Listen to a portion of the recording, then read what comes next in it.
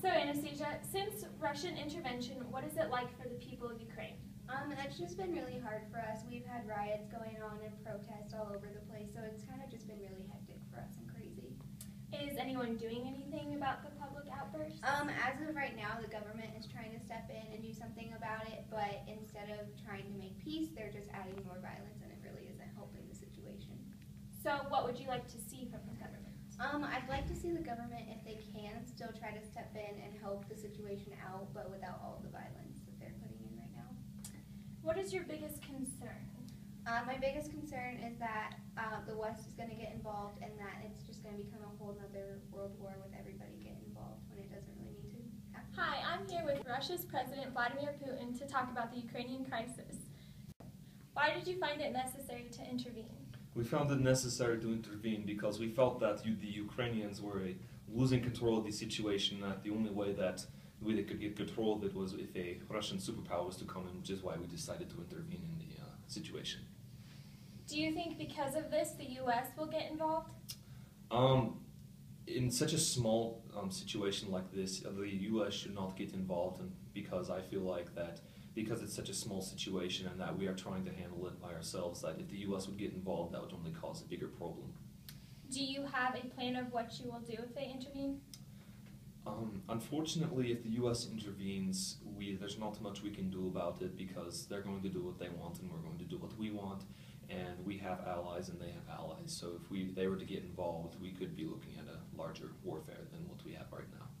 So what is your overall goal for this? Well, there's a lot of goals that we have, but our main overall goal is to just bring peace to Ukraine and to take care of the situation and hopefully get whoever that we don't want in power out of power and get whoever we want in power down there. Okay, thank you for your time. Hi, I'm here with Dale to talk about the Ukrainian crisis. So Dale, how much do you know about the Ukrainian crisis? I ain't overly familiar with the situation, but what I do know is that the Russians they're planning on invading the Ukrainians, and that the U.S. has been looking at it and they might be getting involved. What do you think the Americans should do?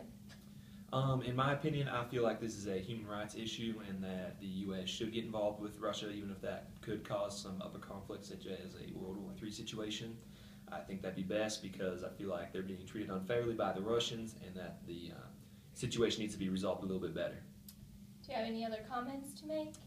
All I can really say is that I support whatever the executive does and that I support the military 100%, and hopefully we don't have to go to conflict though. Okay, thank you for your time. In order for peace and stability to be brought to Ukraine, a liberalist approach must be taken. The Ukraine people need to be able to work with the government to find a peaceful solution. At the same time, the government cannot use violence to get what they need because that only makes the people mad and gets other countries involved, such as Russia. We propose that the people form a union and meet with the government to talk about these issues in a secluded to a consensus to resolve the issue in Ukraine. By doing this, we can achieve peace without losing innocent lives and having this grow into a bigger conflict with Russia and the West. If Ukraine decides to take a realist approach, the citizens must stand up for what they want in order to do what they believe will be right for Ukraine, and they must stand by it. That will give them the freedom to enable Ukraine to be free. By doing this, their persistence will force the government to listen and make changes because the Ukraine people will not give up until a peaceful change is made.